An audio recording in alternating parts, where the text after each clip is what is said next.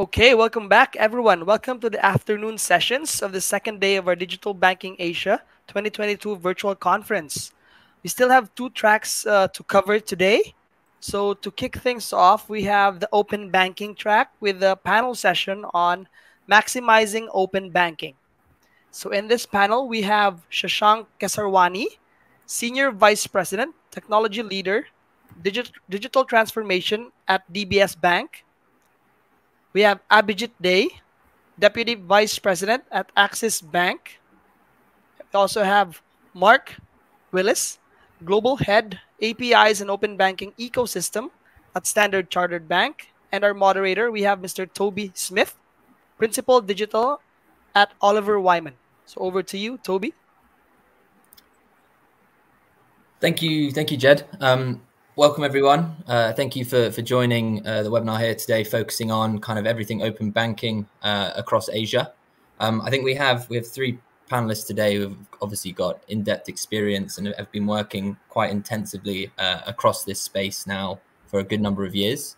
I think maybe to kick us off, why don't I kind of hand over to one of you three or all three of you just to explain, I guess, the whole definition of what is open banking, because I think we've heard over the last kind of 4 to 5 years across the region different maybe connotations of it.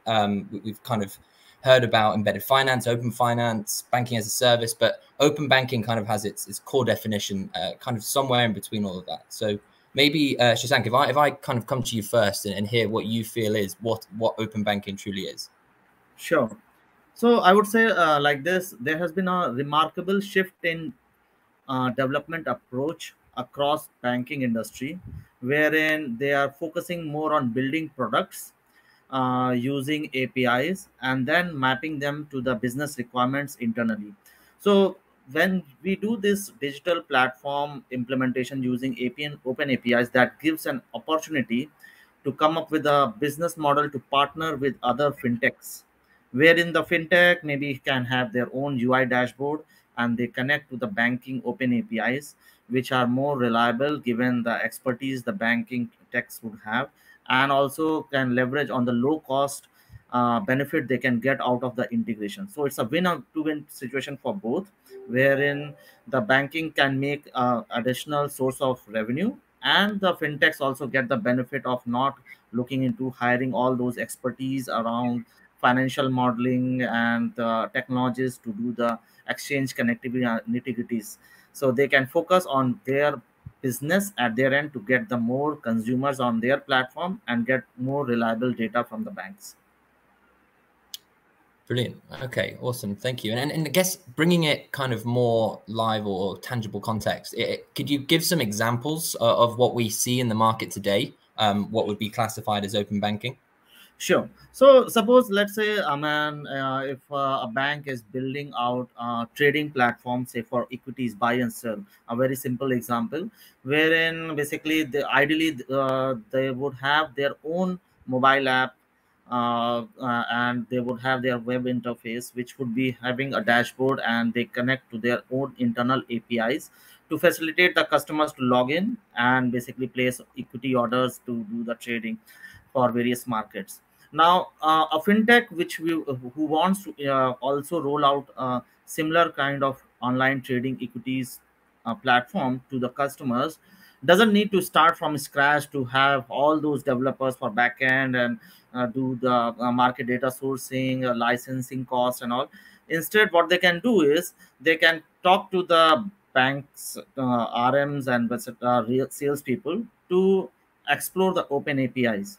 So basically, what they would get the benefit is that they would get the backend complexity resolved by the banking system, and on their side, they just need to build up a UI based on the state of the art UX and integrate with the open APIs with the limited resources, and then they get the and they can basically have an early start to roll out the functionalities to the end user. So the banks, since they have to source in the market data anyways for their own internal apps, and they have got such a huge volume for the clients, so they can negotiate better from the exchanges to source in the market data, and this benefit they can pass it on to the end consumer at the fintech's end as well. So it works both hand, and there's more reliability and trust, and it's more easy to integrate. Awesome. Okay. Mark, if I come to you next, around if I was to kind of take that definition and kind of compare it to other terms such as embedded finance and banking as a service, obviously similar technology being used here, but what's the kind of the stark difference here that when we talk about kind of propositions? Yeah, thanks, Toby, and thanks to all our listeners for dialing in today. Look, I think open banking is a very foundational concept, right? And if we rewind a couple of years and we look back at what banking was, say, a decade or more ago, the banks had the luxury of owning that full value chain, right? So they owned the customer platform, the customer relationship, which we refer to as the channel, the product, as well as the distribution, right? So, for many, many years, it went on like that. I think, with the advent of mobile apps, we started to see some disruption in the financial services space. And then we moved into the open banking era, right? And fundamentally, what does open banking mean? It means, how that value chain has been split up, right? So there are new players now that are able to build customer platforms and own that customer relationship, with banks, operating a little further down that value chain and providing those core services that they're really good at, in terms of the products, the licenses, and those relationships they need to facilitate things like payments, right? So, that's the way I look at it personally. I say, look, it's a very foundational concept. Of course, APIs as a technology has been something that's accelerated that whole decoupling of the value chain, right? So it's allowed us to, facilitate these interactions between enterprises and counterparties in a standard way, right? So as a technology, it's been a real driver of open banking. So, coming to some of these other terms that we see being used, embedded finance, banking as a service, you can think of them as, higher level business models, right, that are really built on top of the foundations of open banking, right? So embedded finance is specific propositions where you're taking the bank to the point or the customer touch point, right? And banking as a service, is a slightly different model of that. But if you think about it at a core level, it really is all open banking, and it is facilitated through, API architecture and API connectivity. Great. Okay. No, thank you both. I guess taking that notion of kind of the value chain concept, I think there's been a number of different studies now done that kind of show the exponential growth that we're seeing across open banking, and actually I think Asia has been touted as, if not the one close to being the largest, but the second largest kind of market that is seeing the most adoption, seeing the most growth, and seeing the most value sought. So in terms of what you guys are seeing, obviously across the region, we're seeing different markets, different regulators opt in for different approaches here, such as the kind of the mandated model you see in Australia, but also then the kind of hybrid models we're seeing in Hong Kong and Singapore. I think, Abhijit, do you think we're doing enough from a kind of, I guess, a regulatory standpoint, and also kind of from a market driving standpoint as well? Are the big banks kind of preventing us, or are they actually enabling open banking to take a bigger hold in financial services? Yeah, thanks, Toby, and thanks everyone in this panel. See, to answer this, I'll take 2 steps back, right? And I'll take everyone back to those days when we used to go to our home branch to do our banking, right? So let's say I need to clear one of my check. I need to visit one of my home branch where my account has got opened. Then the transformation came. We saw all those core banking and all. With the core banking solution across, especially in India, right, where the demography is very large, right? That geography range is very large here, right? So here, one bank those days were having at least 2,000 or 3,000 branches, right? So core banking came. In any of the branch you go, you will get your banking. Then one level of transformation gone up, where we saw those mobile banking, internet banking, and now with this UPI and PSD2, like in Europe, we can do transactions, or we can share data in any open network, right? Now, with all this transformation, we have seen regulatory change, new regulatory mandates, right? And especially for the large banks, we are the custodian of all these uh, regulations, right?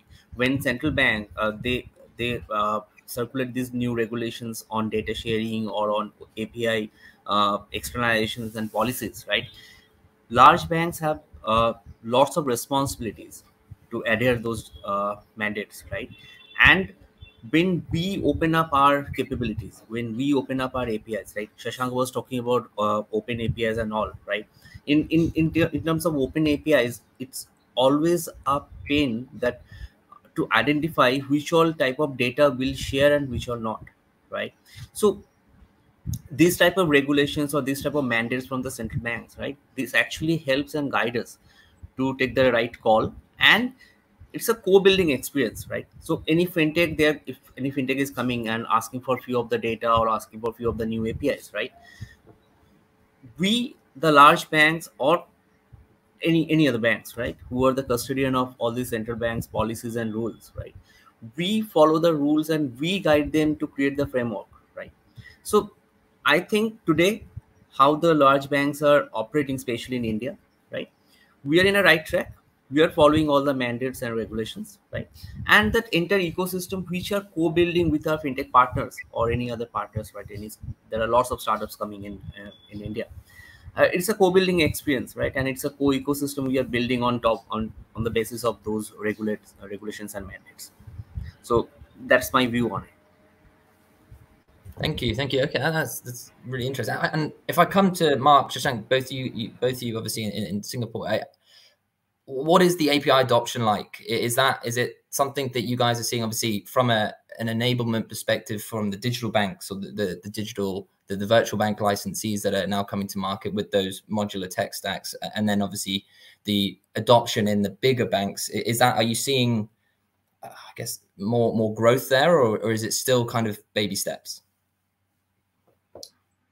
Yeah. Okay. So I mean, if you look at it from our perspective, the big growth has really been where I sit, and that's in the corporate and institutional space. Okay, and that is where I guess two primary models are driving this growth. You know, one is our corporate clients themselves are developing new economy capabilities, right? So they're going through their own digital transformations.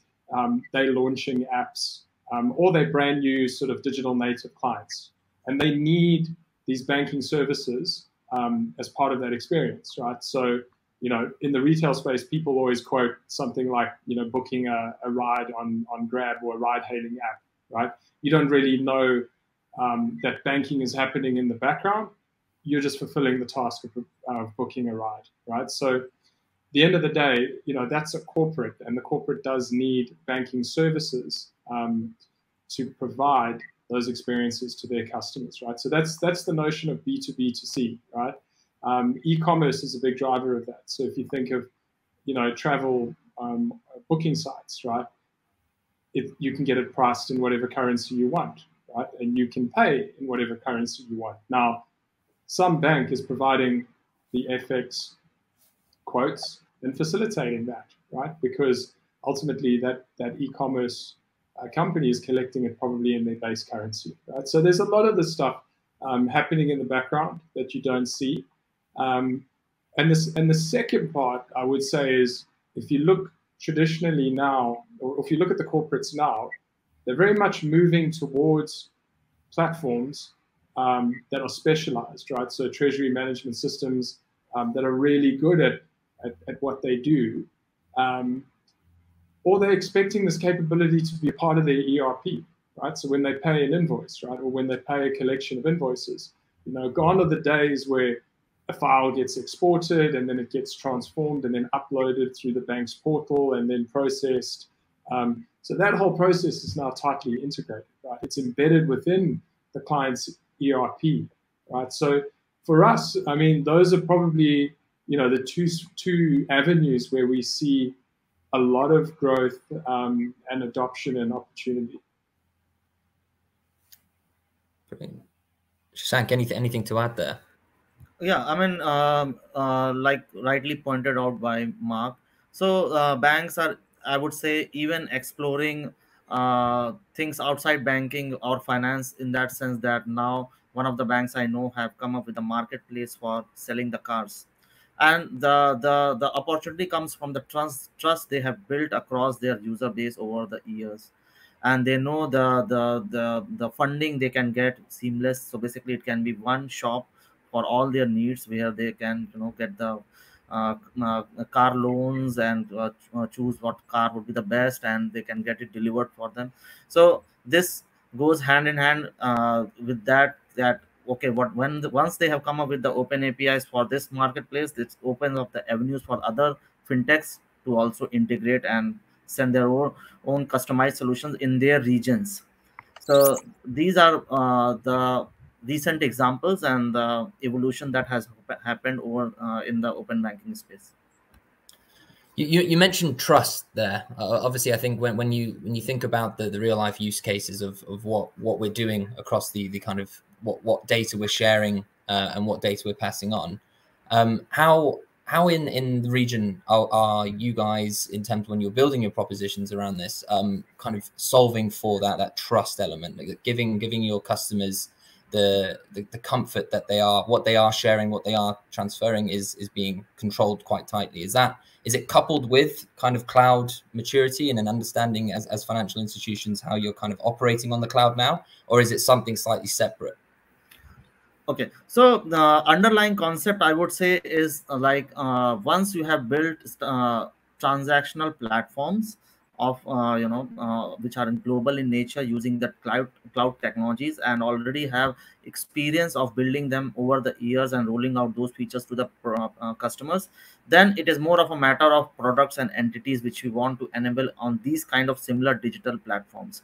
Now the experience that have been garnered via going through various regulations, endorsement, and also in-house mandates that we have for security, like encryption, what we want to what kind of API gateway should be there, and all the kinds of validation. So these learnings have contributed to build up new systems where you have a checklist of things in terms of security and in terms of cloud technologies. What are the It should be a private cloud, on premise, and even if you go to the AWS, it should be demarcated in terms of namespace. So all these learnings have contributed well to build out new open banking platforms, wherein other fintechs can leverage on without second thought of of data privacy, data issues, or maybe data leaks. So this has enabled the whole industry to open up with the mutual trust they have with the banks. Okay, interesting. And Mark, I'm going to come back to you again, because obviously I think your space being in the CIB type roles, I think obviously coming out of a global pandemic, there's been a big push for obviously being able to conduct your banking services, and actually even those beyond banking services digitally or remotely, because we've been in lockdowns. Have you seen an acceleration over the last 3 years here? And if so, it would be quite interesting to hear what some of these use cases have been for corporate clients. Because quite often, I don't know, when you associate in kind of market around open banking, it's quite often, what does it do, the kind of retail consumer? But I think actually massive amounts of value can come from open banking when you are talking about corporate and institutional banking and the clients that you serve. Yeah, so I mean, let me clarify something first. So when at the end of the day, it still touches the end customer. It's just through an intermediary, right, which is the corporate customer, and that's the notion of the B2B2C. Yeah, I mean, absolutely. I think when the pandemic hit, we had a couple of examples where, and without going into too much specifics, where we had a very slow ramp up plan with a particular client for an app they had been building. And this app had a concept of a wallet that you could do things with, right?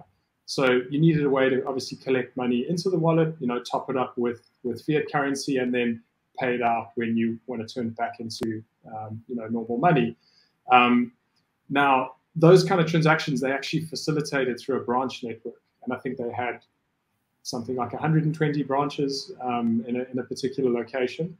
And of course, when the pandemic hit, we kind of just found out about it through a news article, right? That they had decided to shut their branches and everything was going onto the app, right? So the volume sort of went 100x overnight, and I think just building on a little bit of what Shashank said, from a technology perspective, I think when you're dealing in the space, there is a huge expectation of 24/7, right? It's no longer good enough to say, hey, well, we'll give you this channel, but on a Sunday we're going to take it down because we need to do maintenance.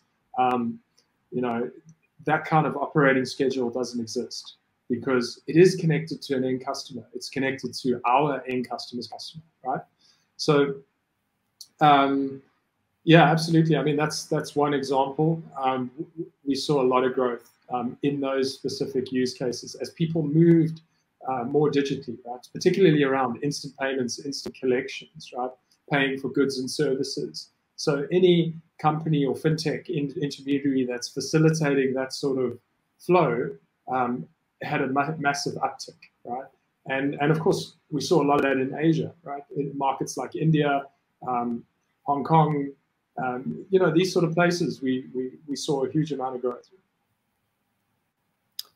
Yeah. Okay. No, and that actually brings me on to my next point, Abhijit. I guess India was I think when you look at the statistics behind it, that the growth was massive, right? Especially coming into the pandemic or coming out of the pandemic, but also within it.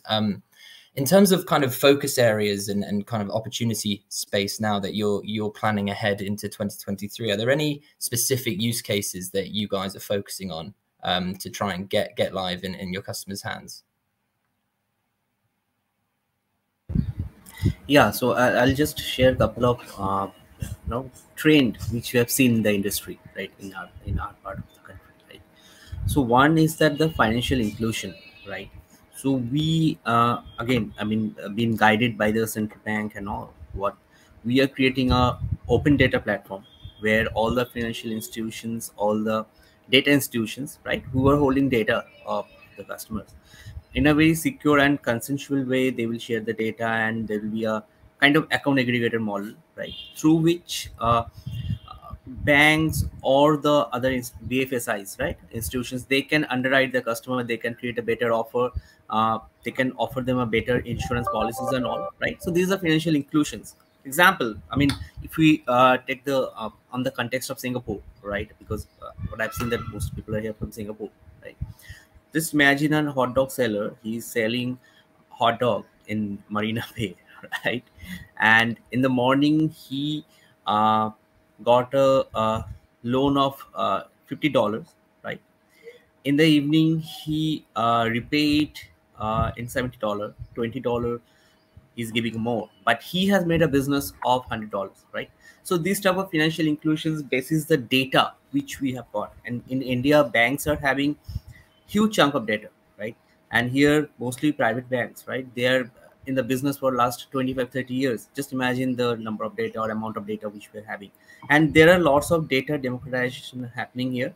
We are remodeling our data because sadly there are a chunk of data which is not having a good quality, right. So that quality check and all we are doing, right, we are purifying the data, and then this data will be shared in a consensual way in a open network, right. We call it OCEN, right. It's been guided by the central bank. So with this type of approach, what I can see that the trend is that financial inclusion also not only the customer acquisition, that enter customer onboarding journey and the retaining services, right.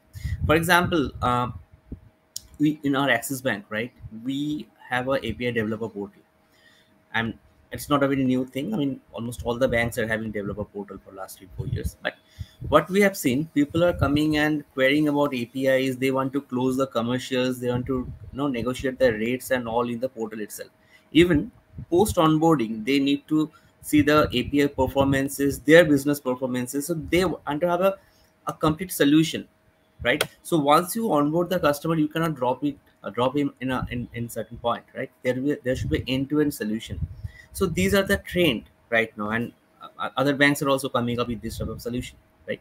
So we have launched this API developer portal, which is industry first, where any corporate, they can onboard themselves in this portal without having any manual intervention. They can close the commercials, they can tick the terms and conditions, all the legal agreement can be vetted in the portal digitally, and they can consume the API from the developer portal itself, and the dashboard and all those chatbot enabled services, right? So these are the trends which we have seen right now, right? And that's how this entire business model is revamping, and this is all happening after pandemic.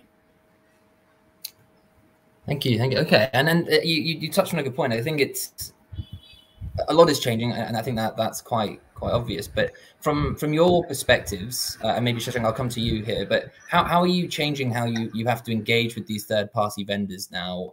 Is it open portals where you're kind of giving that kind of blanket access?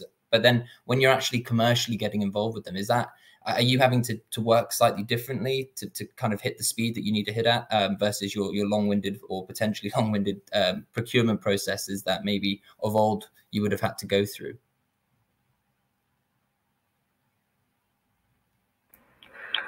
Okay, so we do have a centralized procurement team which is responsible for onboarding the clients and any partners that we would have. So there would be a certain checklist about all the integrity of the partners or the end clients, that would be due diligence would be performed, and then only they would be onboarded. So this kind of financial inclusion from the regulatory perspective also helps to build up trust across the end customers, that okay, if say DBS or Standard Chartered have onboarded a particular partner, they would have already done all the due diligence, and we they in a way they are audited from the monetary authorities and they are regulated, and that's how it brings the bilateral trust, and it facilitates for more end customer usage, and getting more users on the fintech side. Yeah. Okay, thank you. And I guess The kind of same thing. touching on, sorry. I'm saying the same thing happen in case of retail customer. When you see that this customer is being underwritten for a particular loan or a particular financial offer by some bank called A, that will give you a confidence, right? And there comes an open data network. Through that network, we'll come to know consensually that this customer is a very legitimate customer, right? So in case of corporate also, this type of checklist we also follow. I mean, it's a common standard across the globe, I guess, right? Okay. No, good. And then I think what we're kind of touching on the title of this track, maximizing open banking. Mark, where do you think kind of we currently are as a region, but maybe specifically as a market as well? And kind of at that position, what more needs to be done to encourage kind of more wider adoption?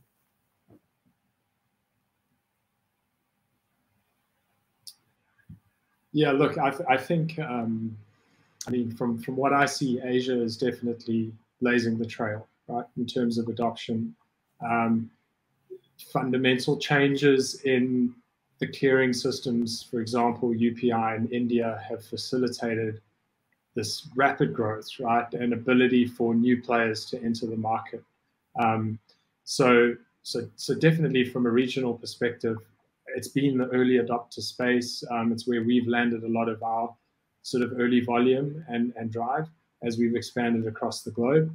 And I think, other parts of the world definitely look towards us, for those examples and that thought leadership.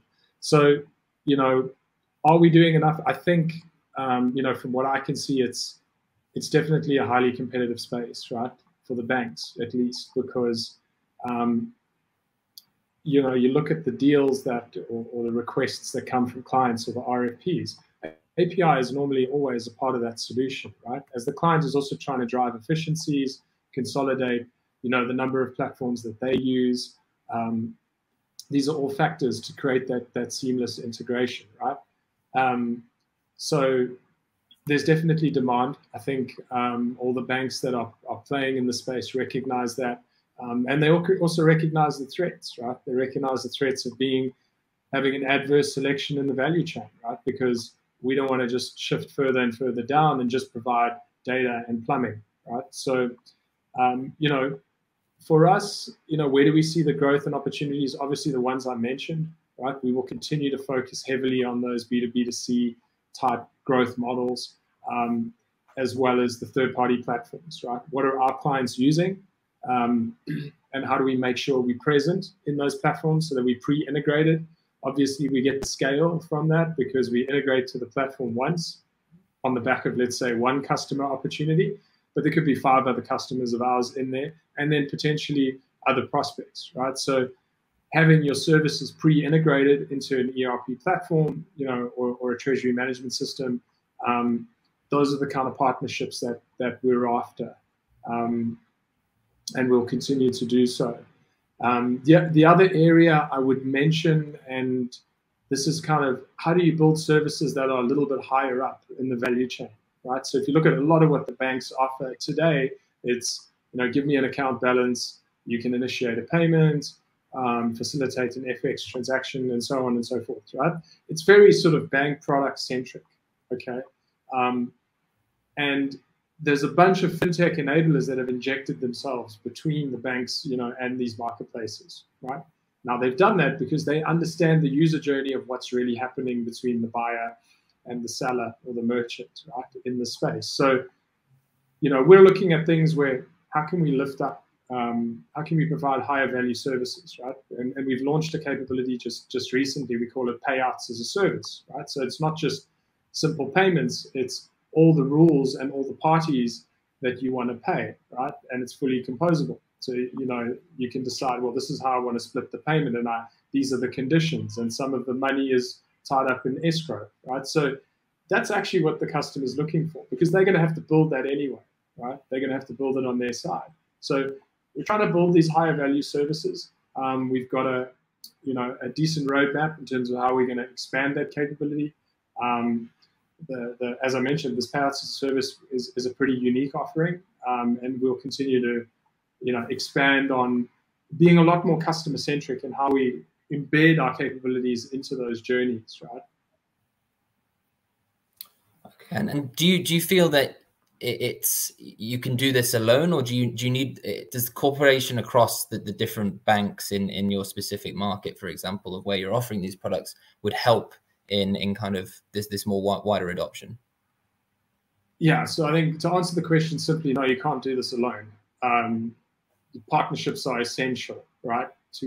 And you don't want to be in the business of building infrastructure. For example, let's say there's a player that has all the ability to adapt into 15 or 20 or 25 different ERP systems, and they're able also to connect to 10 or 15 banks, right? Now, that's not really a play a bank wants to go after, right? But there are players that can do that. Now, we will partner with those players to get us quicker time to value and quicker time to market.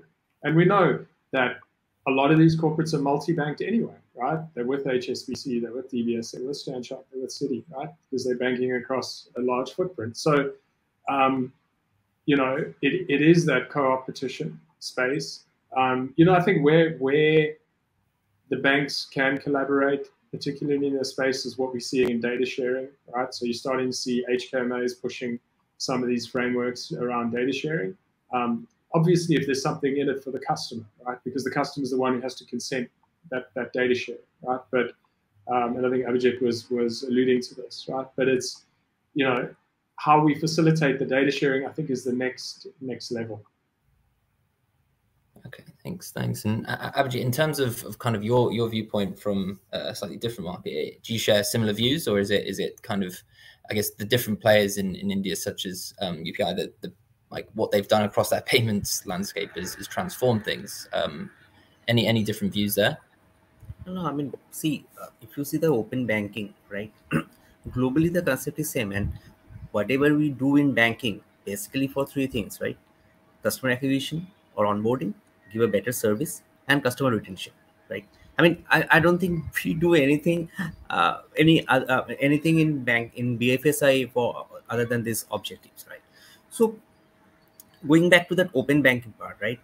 That collaboration, what Mark is saying, that it's not, I mean, in this world, right, when any customer can do a transaction from any of the payment app in a second, especially in India, right?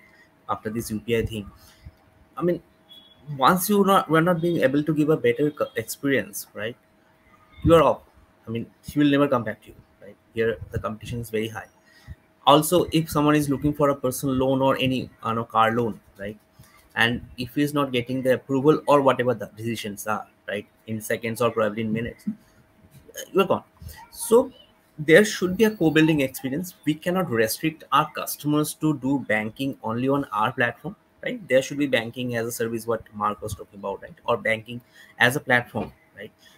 Also, if you see in India, the trends are that banks are coming up as a price comparison tool where they can compare the different e-com products, right? And then they can buy the thing from the bank's platform, right? At the same time, Shashank was talking about that one of the bank in Singapore region, probably they have come up with a car loan marketplace, right? So it's again a trend here also, right? So it's a no, there's a diversification in the business, and it's not only for the banking or finance for banks, right? And their open banking will give that entire platform or enter facility where we can leverage on, right? And it's a collaboration, right? It's a complete collaboration through which we'll get that height. Got it. It's just you're nodding your head there, so I guess you aligned with that. Yeah, of course, completely agree with that. I mean, open banking is all about collaborations, and one of the example that I can cite is like India has done a great job of having the UPI and the payments so seamless within the India between the people. Now the next step forward that I see is that, like, suppose I'm in Singapore and I want to send to somebody in India. Now we are looking at an integration or a collaboration with the UPI between Singapore and India. And what that opens up, I can directly send money to a person just by his phone number. I don't need to go to net banking and add his bank account details, and then I do the tedious process of transferring. So so that's the synergy we achieve, like Abhijit mentioned, right? Once the person, the end user has gained that seamless experience, then there is no going back. So everybody will start doing all these payments, and it will be huge win for border payments across the banks, which are all regulated by their each individual regions. And we see the volume growth and the platform stabilization, everything. Yeah. Thank you. Yeah, thank you. Okay. Just time conscious we have 50 minutes left. If anyone in the audience does have any questions for our panelists, please post them through, and I'm happy to ask them on your behalf. I suppose one other question I tend to have, and especially coming from seeing where you guys are positioned, what are the biggest challenges you're currently facing within your own respective businesses to kind of push the notion of open banking and getting it into the mind, the business side of the banks? Mark, I'll come to you first here. Yeah, I mean, honestly, I would say the thing top of my mind at the moment is really monetization, right? How do you price for these services, right? So, these use cases that Abhijit and Shashank have referred to around instant payments, what's really the role of the bank in that flow, right? And how do we make money at the end of the day, right? We're all commercial institutions and they're for profit, right? So, it's great to get in and get the adoption and show that the platform works. And I feel that that's where a lot of the banks have got to, right? We've proven that, hey, this is something. You can drive volume through it. It is growing, right? It is, you can't ignore it. But how do we derive value from it, right? So let's look at every single deal and understand, what are those benefits for the bank? Because we've spoken a lot about the client benefits so far in this panel. It makes it easier for me. I can just send money from Singapore to India seamlessly. There's no SWIFT, there's no TT charges, etc. But what is in it for the bank, right? So the bank benefits. So, I would say it's a challenge, right? And India is one of those markets where it's a challenge, right? Where a lot of these are regulatory mandated, right? That you cannot charge fees on some of these services, right? So even if you're providing the connectivity, you're serving customers that could potentially be very high volume and require you to put money into the operations to serve them. How do you monetize that? Or are there other indirect benefits, right? Are they doing, do they have other relationships with you, right? Or other products and services that overall is healthy for you as a bank, and therefore you're going to offer them the service. So, I would say that's a big challenge, right, for the banks, because everyone says, well, these are the models for API monetization, and they go and look at something like Google Maps API, where it's the typical tiered model. 0 to 1,000 calls is free, 1,000 to 10,000 is X dollars per month. It's kind of easy because it's just a data commodity that you're purchasing and then you're building it into your application. Now, banks is never that straightforward, right? Because there may be a fee on the product underneath, right? There may be interest income, through the liabilities. So really finding that right mix, that right balance in terms of how you commercialize this and really see the value that the other players are getting in this value chain. Hey, okay. And then Abhijit, I guess just touching on this again, monetization over kind of more softer benefits. What successes have you seen, or have you kind of benefited from in your world in terms of pushing this into live production with your business? See, if you see the metrics of success, right? And open banking in India is a bit new. Hardly 4-5 years, right? So the trend and the reports are saying that the number of customer acquisition has increased, right? Customer retention has also increased, right? But at the same time, monetization is also a challenge. We cannot shy away of this fact, because here you are doing the collaboration mostly with the startups, right? When any early stage startups come to you, right, and he's asking for some collaborations with you, right? To encourage that entire startup ecosystem, you cannot deny him any of the service, right? In most of the cases, we support them. But that GTM, the go-to market, in case of early stage startup, what I have personally seen, probably maybe the other experts will differ, but what I have personally seen, there is little delay from their end, right? And more the GTM is delayed, my monetization part is also getting impacted, right? That's the trend which I've seen in last 2 or 3 years. But the good side is that in last 6-7 months, all the new startups about fintechs coming up, right? They're very agile in their working methodology, right? They're also looking for a agile method. They are not going for the waterfall. They also need a quick GTM, and that's how the market is also changing, right? So numbers are there. We are almost there to reach the number, right? But yes, monetization is the biggest challenge. And also one part, since in India that it's a population of 1.4 billion, right? And there are huge number of banked customer, and with this startup ecosystem or collaboration, we are trying to tap the unbanked demography to convert them into banked demography, right? So their security is also a concern, right? Here in rural areas, right, where we are co-building the experiences, there we have seen some concerns where security, or mostly on that API gateway, where we are building all these gateway APIs, and we are building all the certificates, right? Few of the vulnerability we have seen, not vulnerability, few of the concerns we have seen, right? We need to address it, and it's a ever-going process. We'll have to evolve around it, right? It's an ongoing process. So these two are the main challenges and positive side which I have seen. Got it. And I guess kind of wrapping everything I'm hearing, it sounds like, okay, there are a number of enablers that we need to kind of position appropriately. Now, Shashank, if I come to you, and do you feel you have everything you need from both an internal but also an external viewpoint to make kind of how DBS is going to kind of play in the open banking ecosystem a success? I think there are two mindset shifts that is needed, which actually DBS is already aligned. One is that we have to look at building a global product, because once you have opened your open APIs to the external world, fintechs who are going to be your partners, then the volumes can increase like 10x. So when you are building the platform, basically you have to build it from the mindset of that you are building the next Google or Facebook. So in terms of right technologies for the cloud computing, right technologies for the digital UX and all those things, you have to do it from the day one, not evolving thing, because it's very hard to break down and start from the scratch again once we have put in the platform. So this is the mindset shift for the banks, which have already started working on, and it will keep on evolving to build out these platforms for a global scale.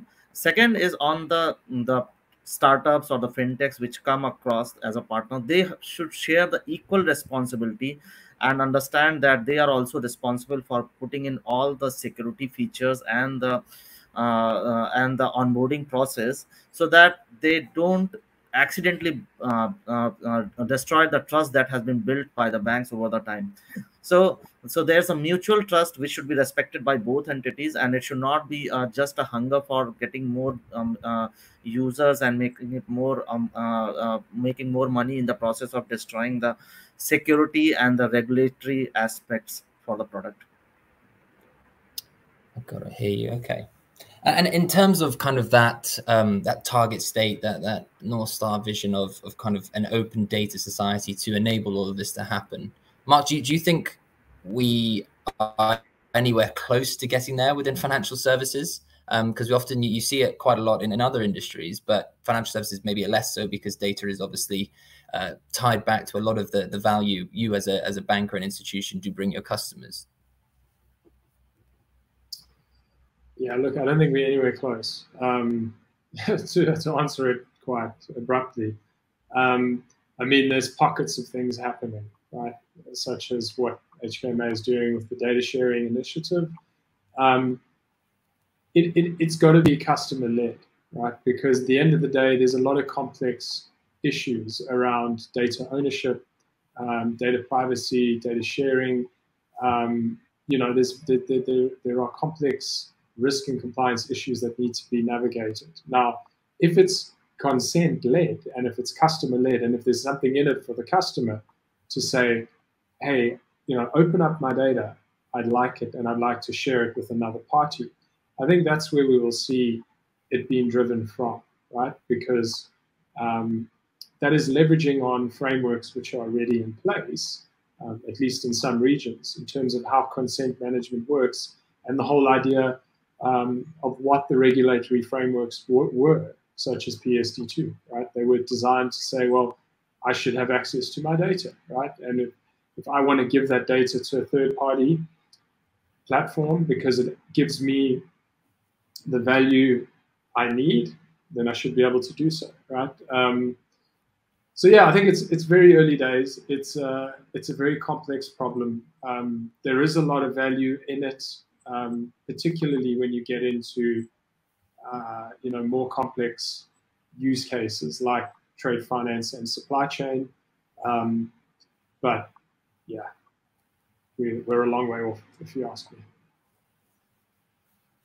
No, okay, I hear you. And I guess, seeing as we've got 4 minutes left, just wrapping up, any final remarks from anyone on the panel here on kind of taking the title again of maximizing open banking? Anything that we might not have touched on that you feel is an important part of how we might kind of continue that journey? So one part I would like to touch upon is that, see, if you see, I mean, 3-4 years ago also, right? See, APIs in bank is not a new thing, right? APIs were there for years, right? But productizing your API based on the use cases, right? If you see the trend, or if you see the concept which we have observed, right? Earlier, API used to be a service. We used to say that we are providing you API services. Now we are saying that we are offering you API product, right? So we are productizing our APIs based on the use cases, right? And that definitely need a change in the culture and change in the mindset who are dealing with these APIs, right? So if I have to give a major takeaway from this panel, right? One is that productize your APIs based on the use cases, right? Don't just build up APIs just to increase the gallery of your API in your developer portal, right? There should be proper use case. It should be productized, and also change the mindset, right? You will have to give some time in it. I mean, you cannot get the result on a overnight manner, right? That needs some time, and it's a ever growing process. Like what Mark was saying, that trade finance is the new thing, or treasury is the new thing where we can bank on. Recently, during this WC, right, this World Cup, right, we have seen in India there are lots of FX transactions happen. People are used to carry lots of forex prepaid card. In last World Cup, you haven't seen it, this type of thing, right? So this will be ever growing, this will be ever evolving around it, right? And all based on those use cases, we'll have to prioritize our APIs, right? So that's my view on that takeaway part. Brilliant.